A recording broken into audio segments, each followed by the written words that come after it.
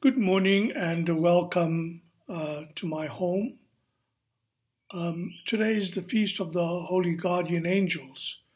The word angel literally means messenger, and it demonstrates God's radical commitment to communicating with us. And so I thought I'd take an aspect of the liturgy of the word and explain it so as to help us in our response to God's message. Prior to the proclamation of the gospel text, the deacon or the priest says quietly, "Cleanse my heart and my lips, Almighty God, that I may worthily proclaim your holy gospel." This is in the sacramentary. Because it is said quietly, some do not know about it. This is an important aspect of the liturgy and harks back to God cleansing the unclean lips of Isaiah with the burning coal. That's in the 6th chapter of Isaiah. The translation softens the action of God to some extent, but the original refers to striking the mouth with a hot coal. This was certainly no gentle caress. We see the same in the call of Jeremiah, where the Lord struck the mouth of the young prophet and, according to the original, personally delivered divine speech into Jeremiah's mouth. That's in the 1st chapter of Jeremiah, verse 9. To guarantee that God is with his prophet, in the next verse, Jeremiah is appointed to do 6 actions, and throughout the rest of the book, these actions are always the actions of God.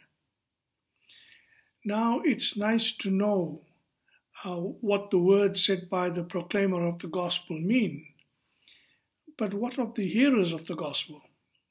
In a recent Friday reflection, I quoted St. Paul, who said, "If I do not preach the gospel, I should perish."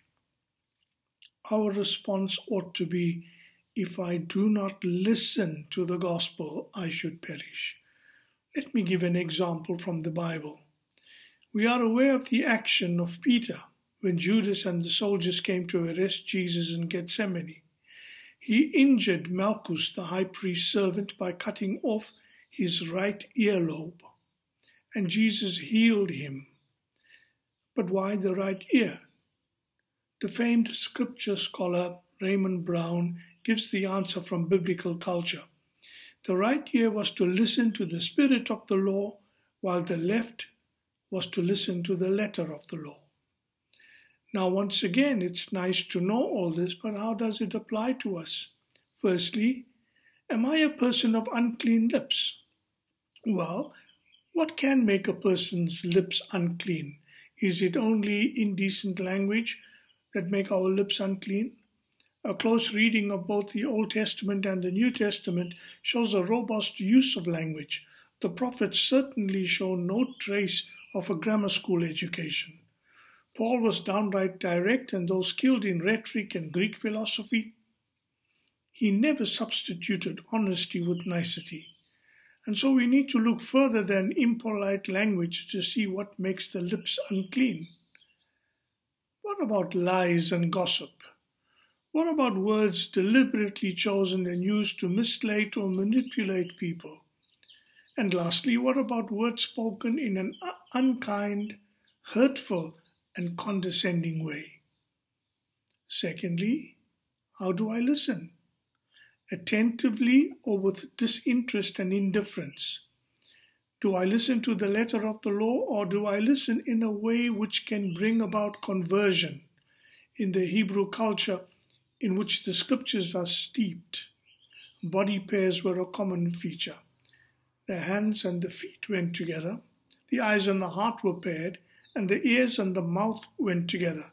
If someone's ears were healed, that person's mouth was also healed, enabling the person to hear the word of God and to speak it. And to speak God's word is to be God's messenger. Let us pray.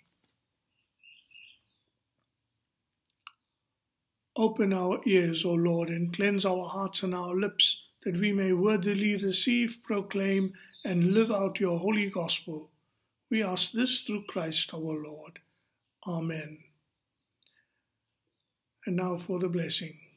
May Almighty God bless you, your homes, and your families, the Father, the Son, and the Holy Spirit.